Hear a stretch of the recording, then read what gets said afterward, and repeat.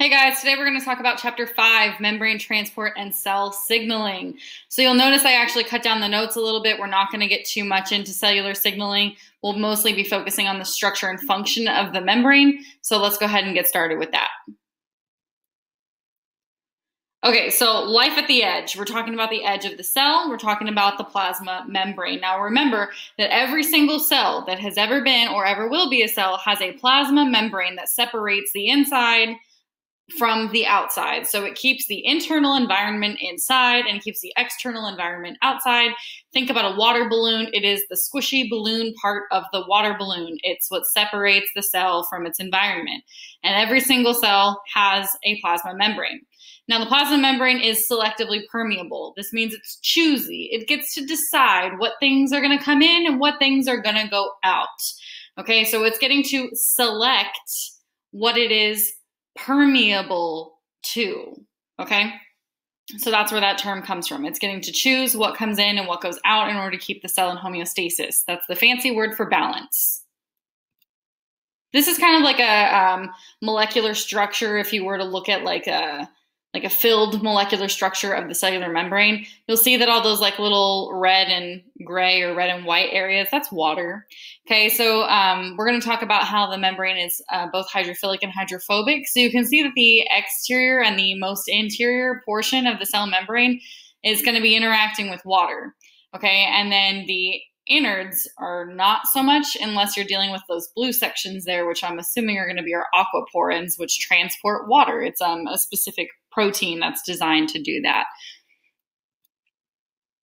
Okay, so let's talk about the actual setup. What is this squishy balloon of our cells made of, right? So all plasma membranes are made of phospholipids. That's why the plasma membrane is also called the phospholipid bilayer. Okay, so that makes phospholipids the most abundant lipid in our cell membranes. Well, that makes sense. It's called a what? It's called a phospholipid bilayer. It is literally two layers of these fancy fats called phospholipids. It's a two fatty acid tails with a phosphate group slapped on the top. Okay, and these phospholipids are very specific in structure that I just explained. And it gives them these certain properties, and it's called being amphipathic, which means that they have both a hydrophobic, water-fearing, and hydrophilic, water-loving region. So you have, it's kind of like a little lollipop with two tails, two sticks. So the lollipop part is going to be your phosphate head. We'll look at a picture of this in a minute. Okay, that is the part that is the polar head, so it will interact with water because water is also, polar, okay? And then the hydrocarbon tails are going to be the hydrophobic region, which will actually form the center of our bilayer membrane, which again, we'll look at some pictures in a minute to make sure you have the full-on visual for our cell membrane, okay? That is the most stable boundary that we can have for our cells because we have aqueous solutions both inside and outside of our cells. So it's important that we have those phosphate groups that are polar heads that are going to interact with the water while still protecting our hydrocarbon tails that are going to be on the interior of the membrane. So this is the overall structure that I'm talking about. So you see this little wavy guy here. It's all these little gray or white phosphate heads with the two little yellow tails coming off of each one of them. So those are our amphipathic phospholipids. So this is a phospholipid bilayer, bi for two layers because you have a layer on the top and you have a layer on the bottom, and they come together and kind of make like a hydrocarbon tail sandwich. Okay, but you don't just see phospholipids here. You see all kinds of other stuff, right? There's a whole system of things happening here. You have these globular protein, kidney bean looking structures. Okay, those are going to be your proteins. And notice that you have some that are called integral proteins, which are integrated. It's funny how words work together there. Integral proteins that are integrated into the cell membrane. And you also have peripheral proteins that are on the periphery of our cell membrane. Notice that they are on the interior though, okay? So you have different proteins that are found there. You also have glycoproteins. Glyco is a prefix that means sugar. So these are just sugars that are slapped on top of a proteins. So you can see that those are outlined in this picture. You also see glycolipids. So again, sugars that are attached to lipids. You just see sugars themselves, like our carbohydrate chains that are extending from the cellular membrane. You also see these fibers that make up our extracellular matrix, which gets really complicated with all of the things we talked about in our last unit with the microtubules, microfilaments, and intermediate filaments, all of those things to help us maintain structure and help to transport things around our cell and also anchor cells to each other and things like that. You also have these little guys embedded inside of the membrane itself called cholesterol. So remember that cholesterols are steroids, which some people think are proteins, but that's false. They are specialized lipids. So it's a lipid bilayer. When in doubt, it's a lipid. Okay. So these cholesterols are in there to help prevent the hydrocarbon tails from the phospholipids from packing too tightly together because they have these like big, ring structures.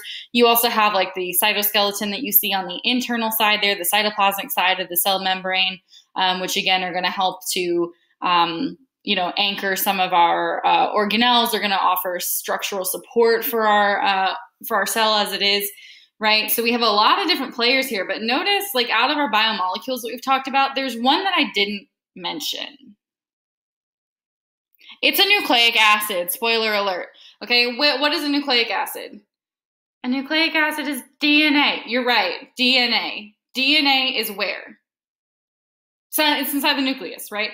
It's inside the nucleus, which has nothing to do with the cell membrane. Okay, the cell membrane is the thing that interacts with the environment. You do not want your DNA interacting with the environment because it can easily be damaged.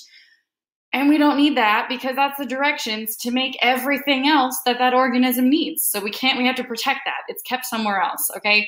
So it's often asked on exams, quizzes, and so on, which of the following biomolecules is not present in the cellular membrane?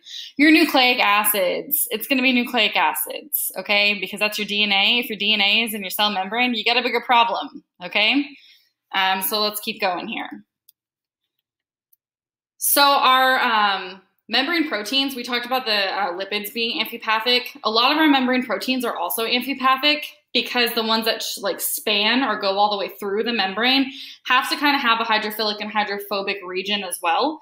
So you'll see that the hydrophilic portion is what's going to protrude or extend beyond the internal side because think about it, the outermost part and the innermost part are going to be interacting with water. So those have to be water loving. Whereas the middle section, like those yellow hydrocarbon tails, those sections are all going to be hydrophobic because they're not interacting with water at all, okay? So keep that in mind too. So our phospholipids and our proteins are both amphipathic, which means that they have hydrophobic and hydrophilic regions within the same molecule. Okay. Our cell membrane is also called, it follows this rule called the fluid mosaic model. Okay. So what does that even mean? Okay. So it's fluid. Okay. So that means it's not rigid. It's flexible. That's how I like to think about it. And mosaic has a whole bunch of different pieces. Well, look at this. Obviously it has a whole bunch of pieces. Okay. And then a model. Well, that's easy. It's a model. Okay. So fluid mosaic model states that the membrane is a mosaic of protein molecules bobbing in a fluid bilayer of phospholipids. So essentially, you see this picture here. These things do not have to stay where they are. They're very flexible. They're very loosey-goosey. They can move around. Okay, our phospholipids can shift around. The proteins can move laterally, which means side to side. Okay, throughout the membrane. So they're not just stuck in these positions, rigid robots. Okay, we are not in a cell wall. We are in a cell membrane, which is a lot more fluid and flexible than a cell wall. Okay, so all of these components can kind of move around and do what they need to do and go with the flow. It's kind of chill, relaxed. Okay, it's not this rigid, like 1, 2, 1, 2. It's very fluid. That's why it's a fluid mosaic, lots of pieces model. Makes sense. Okay, and we have groups of certain proteins or certain lipids that can associate with long-lasting interactions or short-term interactions, just depending on the different functions that they need to accomplish. So sometimes, especially our peripheral proteins, you'll see that they move a lot. Our other integral proteins or transmembrane proteins, they're going to shift through the cell membrane as well. And then when we talk about vesicular transport, obviously, we're going to be introducing new components to our membrane, of course, still dealing with phospholipid bilayers, but we're going to be introducing possibly new receptors or more phospholipids and things like that. The membrane is constantly changing. Okay, so keep in mind all of that when you think about the fluid mosaic model. So here's a closer up image of our phospholipid bilayer here. This is a much simpler structure because it doesn't include all of the rest of the mosaic. It doesn't include the proteins and the carbs and all of that. So here you can get a better image of just a phospholipid bilayer and where exactly our hydrophilic and hydrophobic portions are.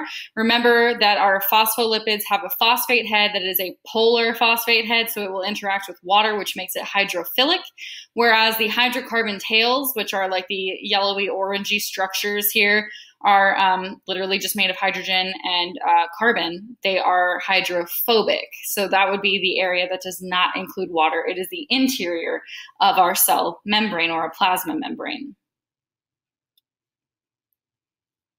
So this is what I was talking about, the fluidity of our membrane. So a lot of the lipids and some of the proteins can move laterally, so like side to side, okay?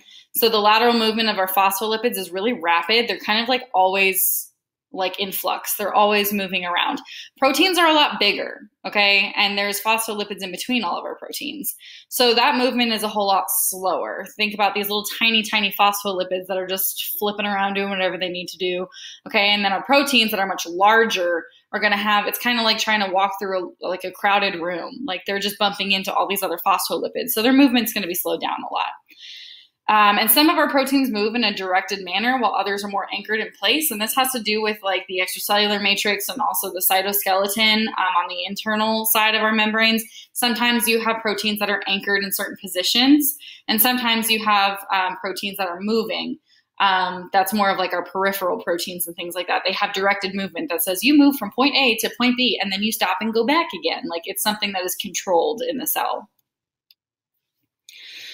We're also going to talk about these little guys called cholesterol and how they work with our different temperatures and the fluidity of our membrane.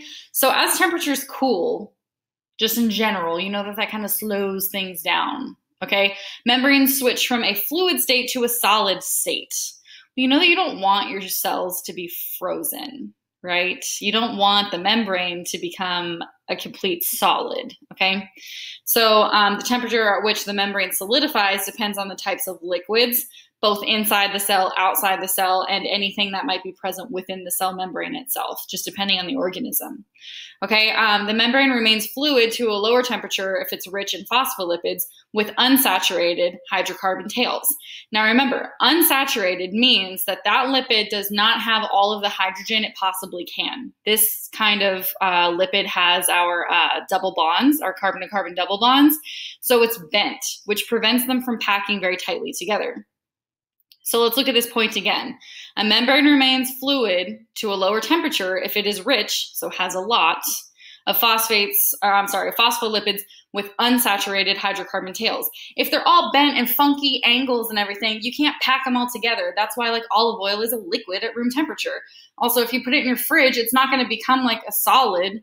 It's still going to kind of be like a little bit more of like a gel, right?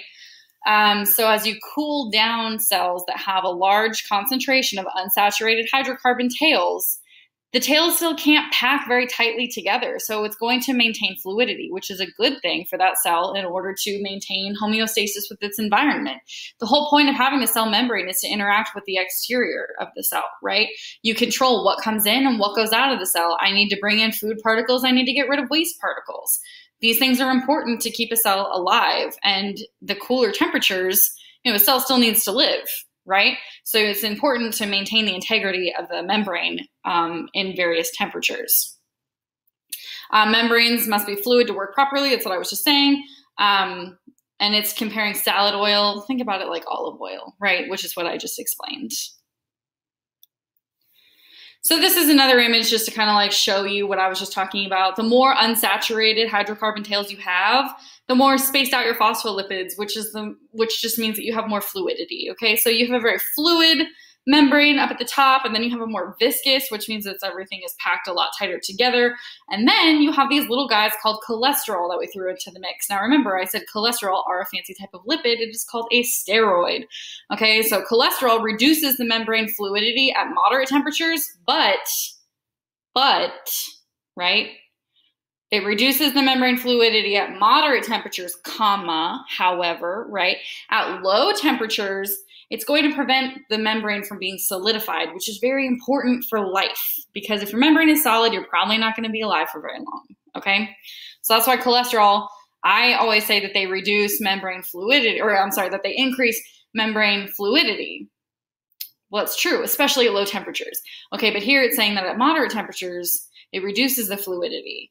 Well, right, the phospholipids can't move around as easily if you have this cholesterol in there. However, the cholesterol is vital to make sure that your cells function at cooler temperatures. Okay, so that's what I was just kind of explaining there.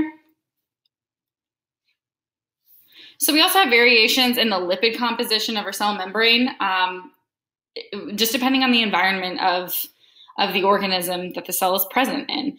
So, like I said, cholesterol is also a lipid. Phospholipids are lipids. So you're going to have different concentrations of these two different lipids, and among other types of like glycolipids and things like that are present in the cell membrane, depending on the type of organism and depending on the environment that it lives in.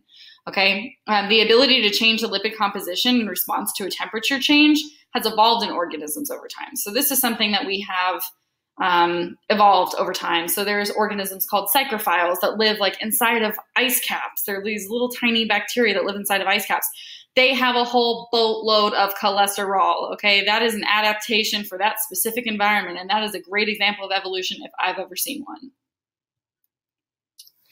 Okay, so a membrane is a collage of different proteins as well, right? We've been talking about lipids. So you have all these different kinds of lipids, and they're really important, fantastic, wonderful. Now let's talk about the proteins. There's a whole bunch of different types of proteins. The main ones are going to be your integral proteins and your peripheral proteins. They often work together, and so they're kind of clustered together, and they're embedded in the fluid matrix of the lipid bilayer, or like I said, in the case of peripheral proteins, they're kind of like rolling along the internal surface. So these are the two proteins I was just talking about. So the integral proteins, remember that they have both hydrophilic and hydrophobic regions because they span the whole membrane. They are transmembrane proteins. They go all the way through it. Okay, so when the integral proteins penetrate the hydrophobic interior of the lipid bilayer, they go all the way through it. Okay, so they span the membrane, and that's why they're called transmembrane proteins, because trans just means like across the membrane, and then it's a protein.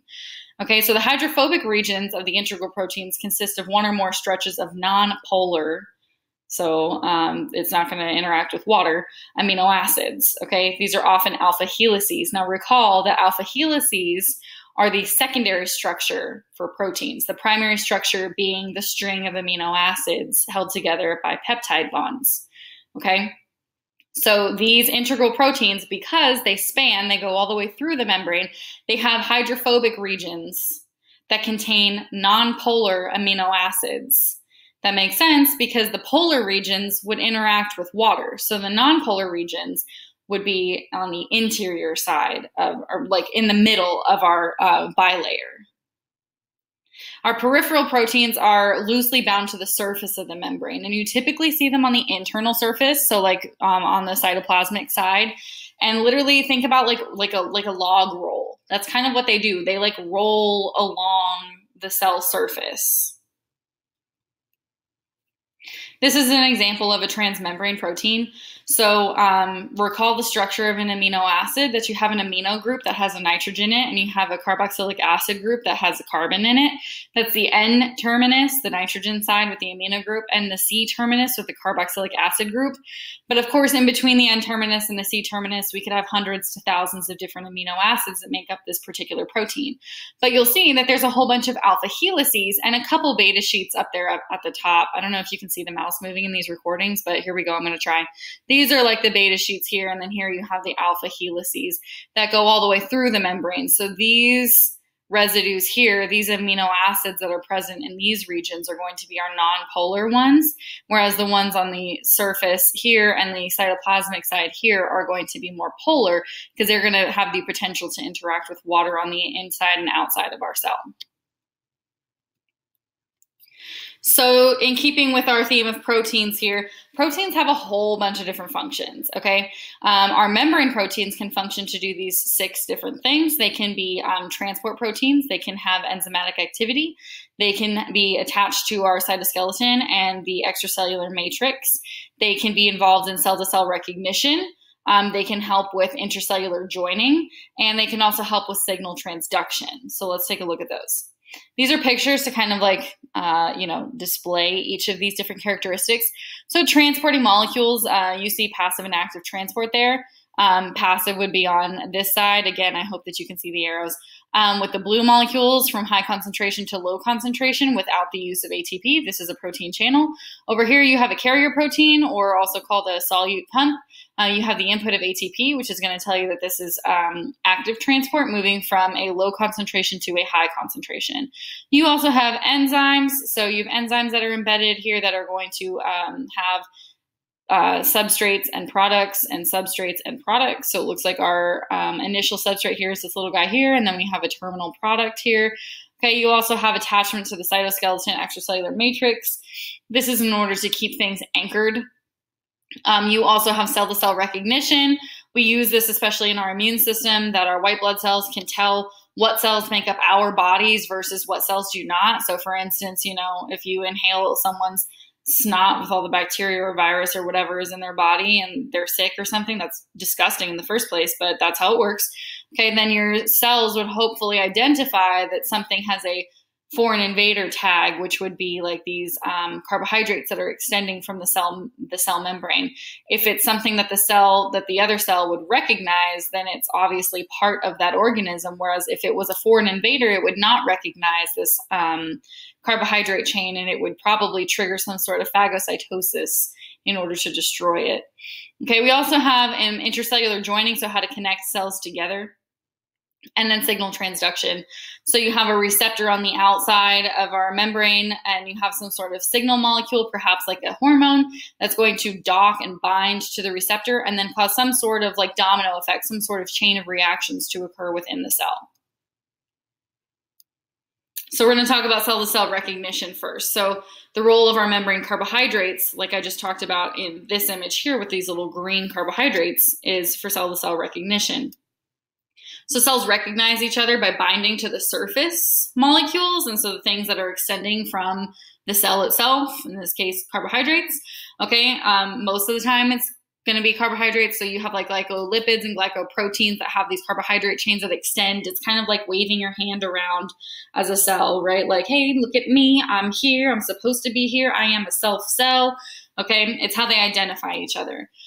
So that's on the extracellular matrix, that's on the extracellular surface of the cell membrane, obviously. So then other cells would like bump into that and be like, oh, hey, what's up? You're supposed to be here. Cool. Have a nice day. Okay. And then you have your membrane carbohydrates. They're going to be covalently bonded to the lipids to form glycolipids, or more commonly glycoproteins, which we've talked about previously already.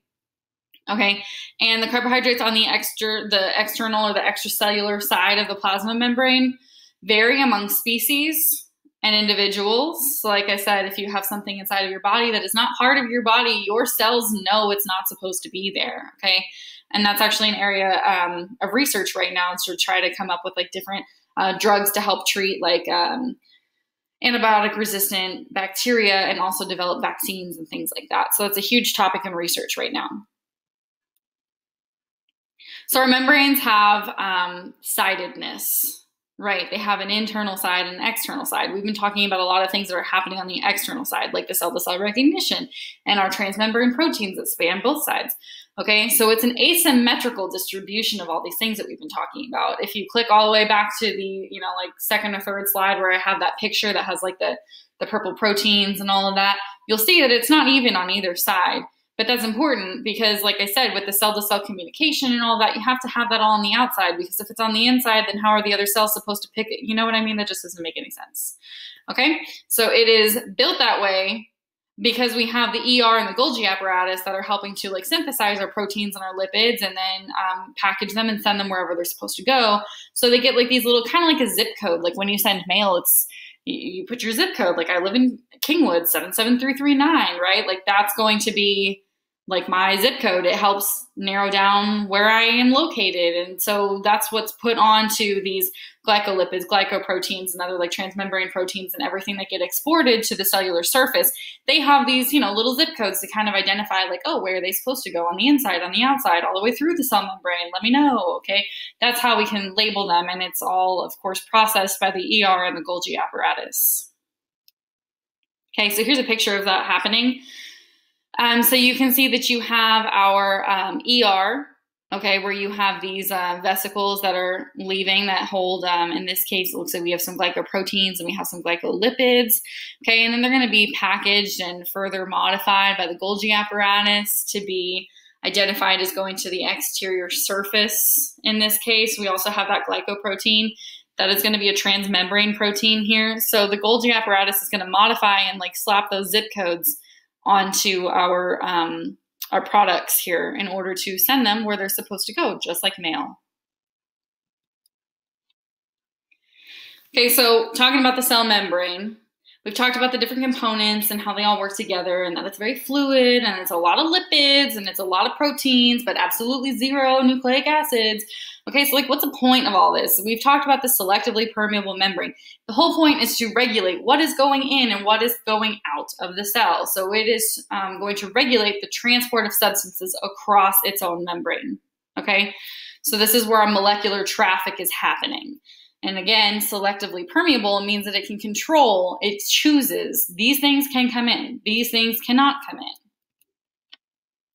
So we have things that are like hydrophobic, nonpolar molecules, like our hydrocarbon tails of our lipids, okay? These can dissolve in the lipid bilayer because the lipid bilayer has that interior region that is hydrophobic.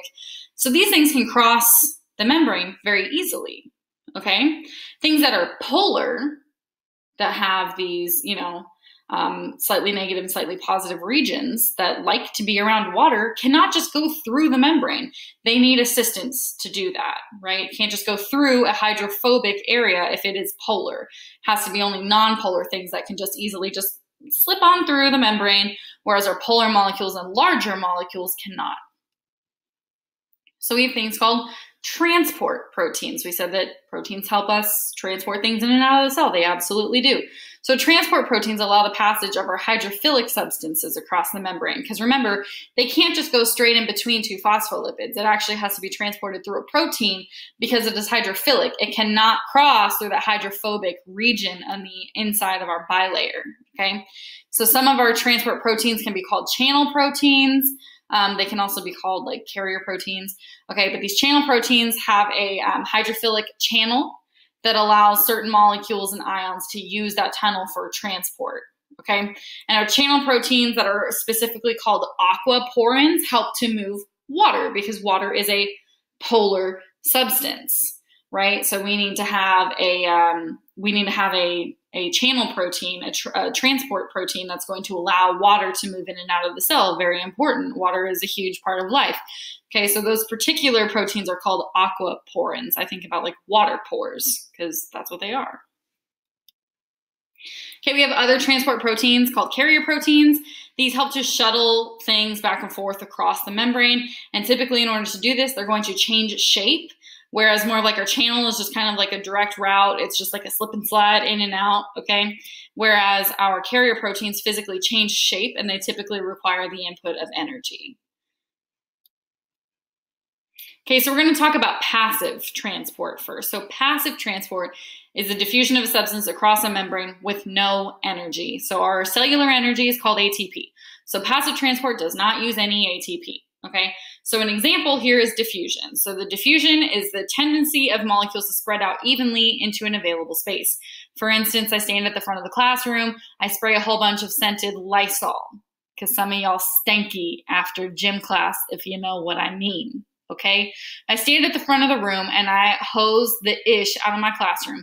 The people sitting right in front of me are going to be coughing and gagging. Sorry, front row, right? But eventually, all the way in the back. Those people will finally be able to smell it, maybe like 10, 15 minutes later.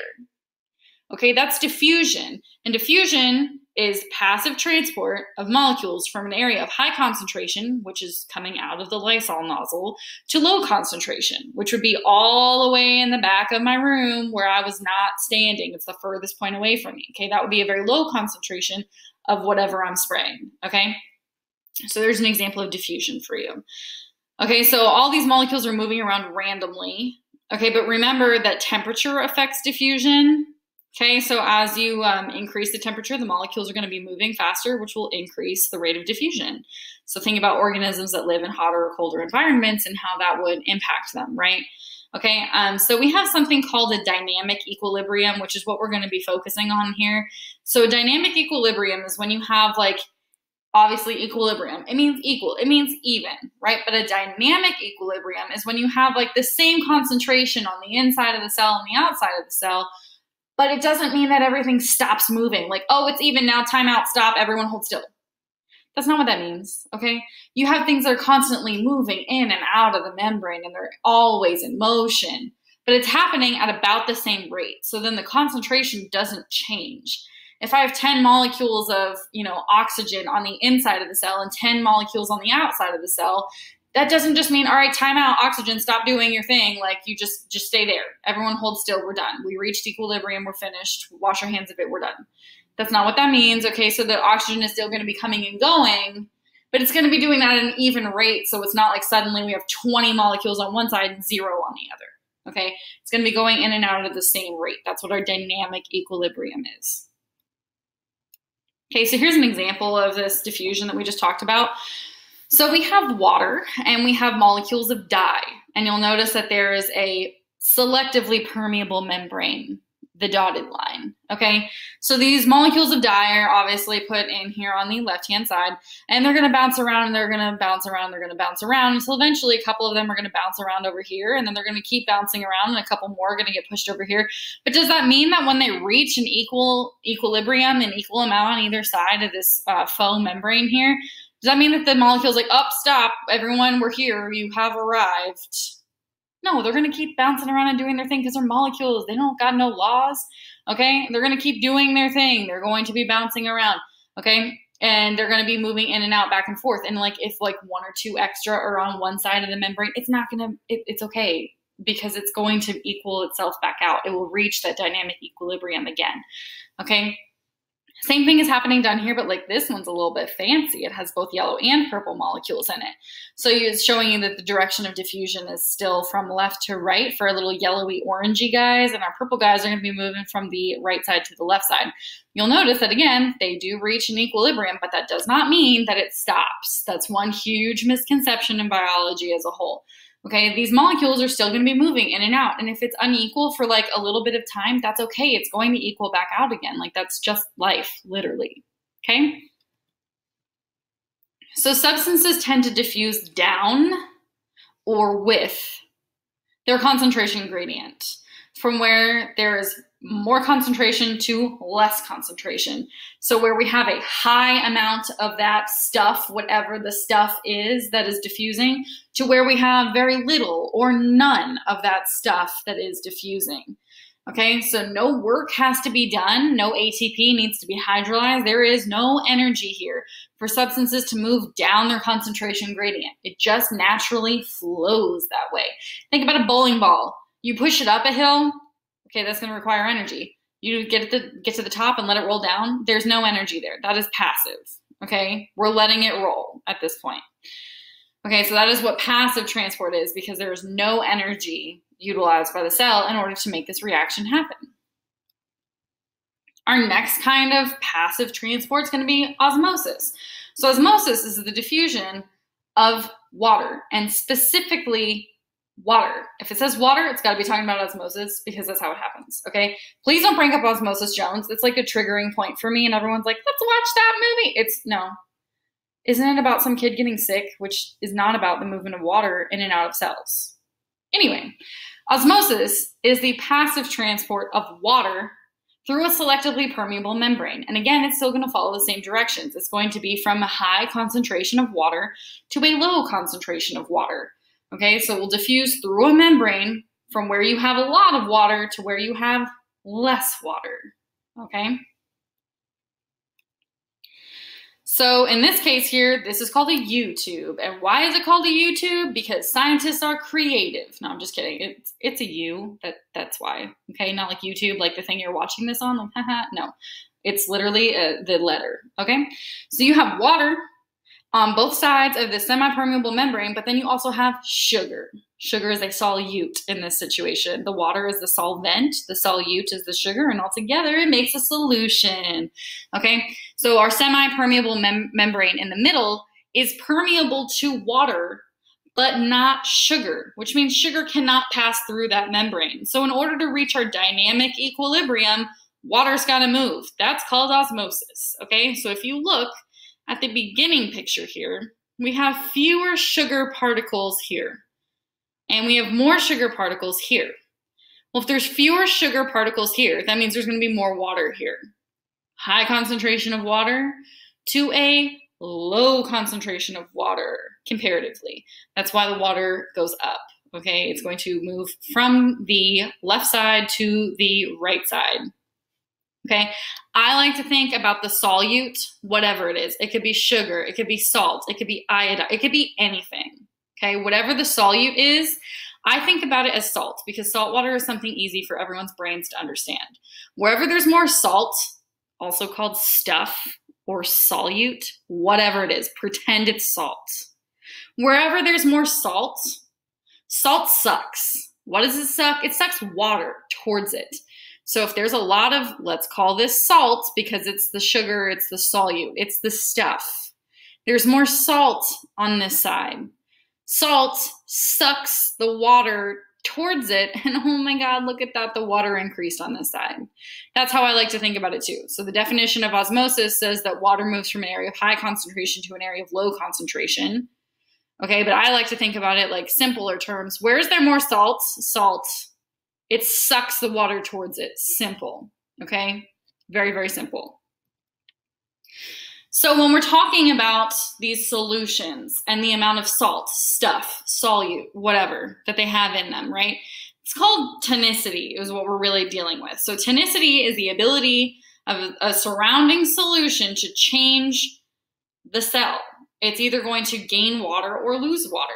So we're talking about isotonic, hypertonic. These are tonicities, okay? It's the ability of that solution to affect what's going on with that cell water-wise. So in an isotonic solution, very grammatically correct, I'm going to tell you that iso happy. A cell is so happy when it is in an isotonic solution because the solute concentration is the same on the inside of the cell and the outside of the cell. This means the salt outside and inside is equal. Salt can't suck to one direction here because it's equal. So what does water do? Does it hold still? No, this is dealing with a dynamic equilibrium. So the water is going to move in and out at an equal rate, and this is where the cells are happy because they're not changing in size. Nothing bad is happening to them. This is where they would like to function. Okay, dealing with a hypertonic solution. Hyper, give a little kid a lot of sugar. They are hyper, they have higher energy. Hyper is high amount of solute. Again, I'm going to use the word salt because salt water, am I right? It's very simple, okay? In a hypertonic solution, let's say that you have the ocean. Great, it's salty. You throw some cells into the ocean. Great. Hypertonic solution because there is more salt inside of the ocean than there is inside of those cells. Higher salt is hypertonic. What's going to happen to that cell? Look at the word hyper. This little R right here, you're going to think wrinkled like a raisin. Now, wrinkled starts with a W, but English is hard, so let's get over it. Hypertonic, R, wrinkled like a raisin. Okay?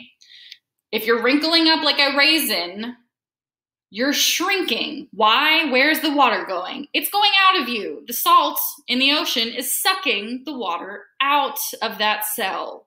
Okay, like not literally, but we're going to think about it like that because it's very easy. Okay? Hypertonic solutions have a high amount of stuff, salt. Okay? And it's going to suck the water out of a cell. And if the water is leaving the cell, think about a balloon, a water balloon. You let the water out, oh my God, what happens to it? It gets smaller, it shrinks. It's called crenation. Okay, hypotonic solutions. Hypo, hippo, big fat O. Okay, so this one was R, wrinkled like a raisin, and I'm telling you hypo, hippo, big fat O. What's going to happen to that cell? It's going to get huge because there's more salt on the inside of the cell. All the water is going to go towards that. It's going to get huge, and in some cases, it will blow up on a cellular level, which is called lysis. Okay, so this is when you have less solute in the surrounding solution, which means that all of the salt is going to be inside of the cell. Then the water is going to go towards that salt, which would be inside of the cell. And as water rushes in, it's going to cause the cell to pop, just like overfilling a water balloon. So those are 3 different types of solutions. And understand it has to be in relation to something. You can't have a beaker of water in front of you and say, that's an isotonic solution. You don't know.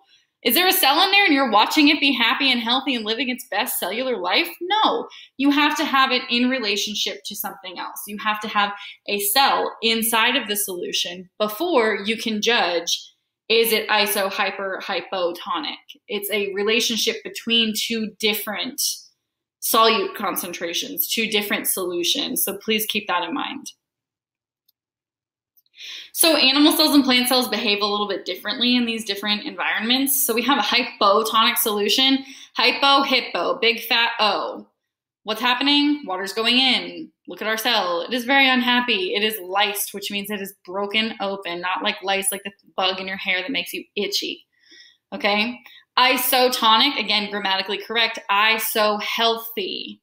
This is where a cell wants to be, okay? This is a red blood cell. It's doing its best life over here. This is a normal environment, okay?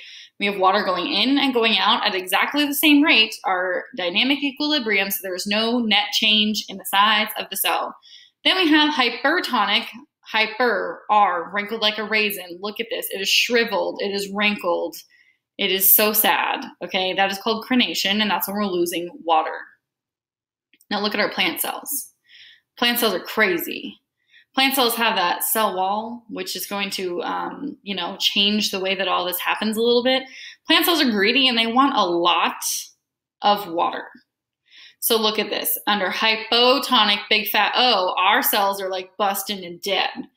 Plant cells are like, hey man, this is where I want to be. Why? Because they have this large central vacuole that needs to be like essentially applying. It needs to be so full that it's like squishing out, pushing, like it's trying to break free of that cell, pushing against that rigid cell wall. Remember, there's a cell membrane, but then the cell wall is outside of that. Okay, so this is called turgid. It's also called turgor pressure. This is where a cell wants to be. Okay, a cell is flaccid in an isotonic solution. It's a little bit wilty, not like dead, but like a little bit wilty, like a little bit like celery that's like not real crisp, but like, nah, you'd eat it in a pinch, okay? Water's going in and out at an equal rate in this case. And then in a hypertonic solution, this is called plasmolysis. So this cell has been plasmolyzed. So you see like these little like, I don't know, like bubbly, like wavy. The cytosol is literally pulling away from the cell membrane. Like it's literally like shrinking on the inside, but like the cell wall makes it look like, oh no, we're still fine. It's not fine, okay? This is your wilted flowers, your celery that wiggles when you wave it back and forth. Like this is nasty, okay? This is plant cells that are not happy. Okay, plant cells are happy in a hypotonic environment. So that central vacuole is full and it's literally pushing outwards, applying pressure to that cell membrane. Okay, so these different types of tonicities, these hypertonic, hypotonic environments that are created from osmosis can have like some issues for some organisms. This is when that like contractile vacuole comes into play that we talked about in our last section. So the contractile vacuole's job is to essentially hold on to the excess water because these organisms live in hypotonic environments. Hypo, hippo, big fat O. Where's the water going? It's going into the cell, okay? But now if this cell is special, like this protist, this paramecium, okay, that has its contractile vacuole, it's going to have all that extra water that's rushing into the cell stored in the contractile vacuole, and then it's going to pump it right back out again, okay? And notice that it says that the protist is hypertonic to its pond water. If the cell is hypertonic, then the water has to be hypotonic. Okay? They have to be opposites. That's a picture of a contractile vacuole. Okay, so cell walls and this whole turgid and flaccid and plasmolysis and all of that, I just explained that, but I explained it up at the picture. I just forgot that it came later, so like this is what I just said, okay? So that's the same picture again that we just talked about. Again, plant cells are happy here, and our cells are happy in isotonic, iso-healthy. Okay, our next type of passive transport is facilitated diffusion, which means aided diffusion. The movement of molecules from high concentration to low concentration with a helper. Who is the helper? The helper is a protein. Okay, so transport proteins are going to help speed the passive movement of molecules across the plasma membrane. So we have channel proteins that are going to provide like a walkway, an alleyway that allows specific molecules or ions to just go in and out of the membrane as needed with their concentration gradient. Okay, so an example would be aquaporins, which we talked about previously. That's facilitated diffusion of water, okay? And the movement of water through a selectively permeable membrane is still osmosis, okay? Our ion channels, these are going to open or close in response to a stimulus. So that would be like a gated channel. So if we have a charge that's built up on one end of the cell membrane, and we need to send some of these charged molecules back through, it's going to trigger this, gate to open and allow molecules to pass back through into the cell membrane, or vice versa, just depending on the circumstance. So here we have a channel protein up at the top, and it's going to be allowing molecules to move through the cell membrane, through that like walkway. It's providing a walkway in and out of the cell, moving from high concentration to low concentration. Okay, whereas on the bottom we have a carrier protein. Now this is not the same as a channel protein, because this literally has to change shape. And this one is going to be a different reaction, and it's actually called active transport. Okay, so we do have, so this one in particular is not going to actually be using energy. I lied to you just now. A lot of carrier proteins do. There are a few that do not use any energy. This is one of those few. Without labels here, it's a little ambiguous, but that's fine. Okay, so carrier proteins can undergo shape changes in order to open from one side of the membrane to the other side of the membrane to transport substances across. And what causes them to change sides or flip is when the solute binds to the actual like receptor itself. Okay, now that's the end of our passive transport. So active transport, think about being active. If you're somebody that is active, you're utilizing a lot of what? Energy. And energy in a cell is called ATP. Active transport literally contains all three of those letters. It's nice how that works. ATP, active transport, okay, uses energy to move solutes, stuff, against its concentration gradient. It's like going against gravity from low to high is against the gradient, okay? So while facilitated diffusion is going to move things down the concentration gradient, okay, we're going to have other types of transport that are going to move things against their gradient, okay? Active transport moves things against their concentration gradient using ATP. So our first example here is going to be a sodium-potassium pump, creatively named. What do you think it does? You're right, it moves sodium-potassium around the cell, in and out of the cell. Okay, let's look at the pictures. So this is the overall process, 1, 2, 3, 4, and so on. Okay, it kind of goes around like in a circle, like a clockwise circle for you. So let's look at each of these steps. So in a sodium-potassium pump that uses energy in order to transport sodium-potassium in and out of the cell, here's what happens. Cytoplasmic sodium is going to bind to the pump, which causes the affinity for sodium, the affinity for sodium is high when the protein has this particular shape. Okay, so sodium is like, hey man, I'm gonna come bind to you, and 3 of them attach. Okay, then we have the binding of that sodium is going to cause ATP to come along and phosphorylate or donate a phosphate to this protein. And ATP is our energy. When you take off a phosphate, you're releasing the energy. So what you're doing is you're attaching the terminal phosphate here to our protein. And let's see what happens next. When you have this phosphate attached, it causes the protein to change shapes. Notice it's opened down here, and then as soon as you add that phosphate, it opens up. Why? Because what you did is you just took those sodiums from inside the cell and you put them outside the cell, from low concentration to high concentration, because this is active transport, okay?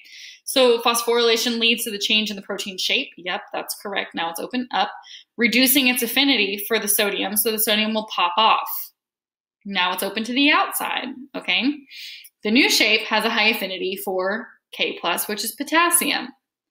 Okay, so potassium from outside is going to bind to our sodium potassium pump, and it's going to release this phosphate. Now, Pi is inorganic phosphate, and why is it called inorganic phosphate? Because it doesn't contain carbon to hydrogen bonds. It's PO4-. Okay, there's no C or H's in there. That's what that means, okay? So here you have your pump, and you're releasing, you're dephosphorylating, you're removing the phosphate group, and let's see what happens. Just like that, it flips back down. So it's going to be open to the cytoplasmic side of the cell membrane now to release these potassiums. So the loss of the phosphate causes the protein to move back to its original shape, which has a lower affinity for our potassium. Potassium pops off. And now in this shape, we're back to step number 1, where we have a very high affinity for our sodium, and the cycle will just repeat itself, okay? This is an example of something called an anti-porter, because they're going in opposite directions. Sodium goes out, potassium comes in. Out and in are opposites. It's called an anti-porter because it is a protein that's moving molecules in opposite directions. So just to give you a visual side by side, you have passive transport and active transport here. Diffusion is when you just have small nonpolar molecules that can just squeeze themselves in between the phospholipids and just like go into the cell, high to low concentration. Passive transport is also about facilitated diffusion, also osmosis, which we talked about with the aquaporins and all of that, okay? But our facilitated diffusion here is when we have molecules that are moving from high concentration to low concentration with the help of a protein. In this case, we have a channel protein and we have a carrier protein. Now notice that there is no ATP involved anywhere on here. We're going from high to low concentration. Over here, active transport, ATP. Active transport requires ATP to move molecules against their concentration gradient. In this case, we have a high concentration of cubes here, and looks like we're going to be moving them up here where there's only 2, from high concentration to low concentration. Okay, high and low doesn't mean up and down. This is where we have more of the squares, and then we're going to be moving them here, which means less of the squares. That's high concentration to low concentration, requires the input of ATP, and that's active transport. Okay, we also can move things called ions, so like charged molecules, in and out of the membrane in order to maintain the membrane potential. So the membrane potential is essentially like, think about like the charges that are on the inside and outside. It's the voltage that's created by the differences in the distribution of positive and negative charges. So we just talked about a sodium-potassium bump, in which case both of the molecules are positively charged ions. And if we're moving 3 out and 2 in, we're obviously going to be changing the voltage. We're going to be changing the charges on the inside and outside of the cell. Okay, and so we rely on the membrane potential in order to help us move things in and out of the cell. So 2 combined forces, collectively called our electrochemical gradient, drive the diffusion of ions across the membrane. So ions are our charged particles. So you have the chemical force, which is the ions concentration gradient. So like the sodium, potassium, where do you have more, where do you have less? That's the concentration gradient. Okay, and then you also have the electrical force, so the effect on the membrane potential on the ions movement. So what is its charge, positive or negative? Is it like +1, +2, so on, okay? So these 2 combined are electrochemical gradients that help to drive the diffusion of ions, or charged molecules, across the membrane. Because remember, opposites attract. So like if you have something that's positively charged, it wants to go towards the negative side of the membrane just naturally. Okay, so an electrogenic pump is a transport protein that generates a voltage across a membrane. So this is the movement of our ions. Okay, a sodium-potassium pump is a major electrogenic pump in our animal cells, and we just talked about how they function and what they do. Okay, the main electrogenic pump of plants, fungi, and bacteria is called a proton pump, and this moves protons, so like hydrogen, like plus, right, H plus. Okay, and this helps to store energy for cellular work, because as these molecules then like come back down, as you're pumping them, like let's say out of a cell, well, you're creating a large positive charge outside the cell, and you would have a negative charge inside the cell. So naturally, the positives want to go towards the negatives. As they diffuse back through the membrane, you're able to harness that as like cellular energy in order to do work in the cell. So here's an example of that. You have largely like a negative charge on the inside of the cell, because there's a lot of proteins that have like negative charges. And you have a proton pump that's moving these protons out of the cell. Okay, well, eventually over time, you have a large concentration of our pluses out here. So this is very positively charged. Later, it will eventually want to diffuse back towards our negative charges. And that helps with the like electrochemical gradient to help move things to desired locations. So we talked about an antiporter previously. So a co-transporter is when we have active transport of molecules indirectly drives a transport of another thing. So like when you have plant cells that are using the gradient of our hydrogen ions, okay, generated by the proton pumps, it's also, that's active transport. It's going to help to incorporate nutrients into the cell as well. So here, this is actually considered like secondary transport, because you have primary active transport up here where you have our hydrogen that's pumping out through the proton pump. And like I said, as it's coming back down, you're also going to be grabbing onto like sucrose molecules here and bringing them in through this sucrose and hydrogen, co-transporter. So co-transporter is like it's like a SYM porter, S-Y-M porter. Okay, that means together. So these things are coming back down together. So essentially, this is an example of primary active transport, and this is an example of secondary active transport, because this does not utilize ATP, but ATP needed to be utilized in order to generate this electrochemical gradient where we have all these positive charges out here in order to bring those hydrogens back in, or those protons back in. And we're also just gonna like sneak in a sucrose with that. That's the SYM porter, and that's secondary transport. The next thing we're gonna talk about is bulk transport of materials across the plasma membrane, going through like exocytosis, which is like an exit, and endocytosis, so going into. So small solutes of water enter or leave the cell through the lipid bilayer or by means of our transport proteins that we've been talking about. But then we have these really large molecules, like, our biomolecules or polysaccharides or large proteins that are like globular functional proteins that have a lot of different chains. Okay, like they're too bulky to just go through the membrane. They'd like rip it open. So they go through something called vesicular transport, which is the transport through a vesicle. So this is bulk transport, and it requires energy.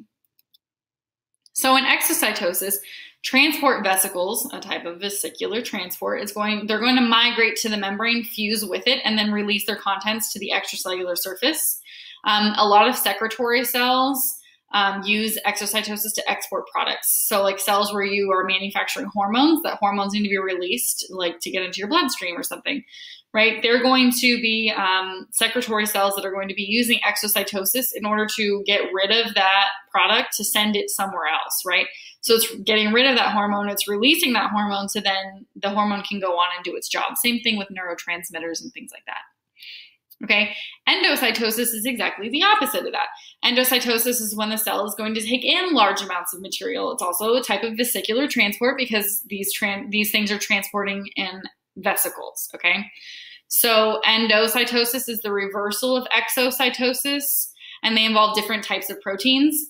And just so you're aware, there's technically a third type of vesicular transport, not endo, not exo, but a combination of the two. It's called transcytosis. So this is like a transmembrane protein, would be on either side. So this is a vesicle that's going to go all the way through the membrane. So it will go through endocytosis on one end of the cell. It will endocytose, so it will come in and it's a little vesicle. It's going to like travel its merry way around the cell. And then it will go out the other side of the membrane through exocytosis. So it will go into, across, and out of a cell. And that's called transcytosis, which is the third type of vesicular transport. Okay, there are 3 types of endocytosis specifically, though. We have phagocytosis, pinocytosis, and receptor-mediated cytosis. Phagocytosis is utilized by like our white blood cells. It's called cellular eating. They like would eat bacteria that they find because of the, the hydrocarbon chains extending from the cell membrane that we talked about for cell-to-cell recognition to be like, hey, buddy, you're not supposed to be here. I'm going to eat you. That's essentially what's happening in phagocytosis or cellular eating. In pinocytosis, cells can wrap around like large clumps of different solvents and bring in large amounts of fluid, typically water mixed with other like things that are dissolved in it, other solutes. And then we have receptor-mediated endocytosis, which is triggered when a ligand or some substance binds to a particular receptor that's like a lock and key, and then it triggers the cell to bring in that particular particle. So here's a picture of these things. Phagocytosis is when you have some sort of food particle or some sort of foreign invader that's supposed to be eaten and dissolved, that your cell literally wraps around it and brings it in. Pinocytosis is cellular drinking. So you have some sort of solution that needs to be brought into the cell. And again, this is vesicular transport. So you have these vesicles that are going to be transporting these things into and around the cell. And then in receptor-mediated endocytosis, you have these little Y-shaped or V-shaped receptors on the outside of the cell. When you have a particular molecule that sticks to it, it's called a ligand and a receptor, L-I-G-A-N-D, ligand, however you'd like to pronounce it. Okay, the ligand will bind to the receptor, and that will trigger the cell to start invagination. Okay, so it will be creating this little internal budding vesicle. So that's in order to bring in that particular substance. So it's like a chemical reaction that happens here between the ligand and the receptor in order to cause this invagination here. And then you have our little vesicle that's formed. Okay, so that's it. That is our cellular transport little lecture. You have both passive and active transport. Make sure that you go through and you understand the differences between each of them, the examples of each of them, how they work, and then definitely be aware of all of the key players of our cell membrane, how it functions, why it does what it does. Okay, make sure that you read the textbook to go along with this. This is where we stop. We're not going to go on to cellular signaling. So when you start seeing all that, I think it's like after 5.4, if you're reading the textbook, just stop, okay? So like this is where we're going to stop for the exam information. Thanks for listening and have a great day.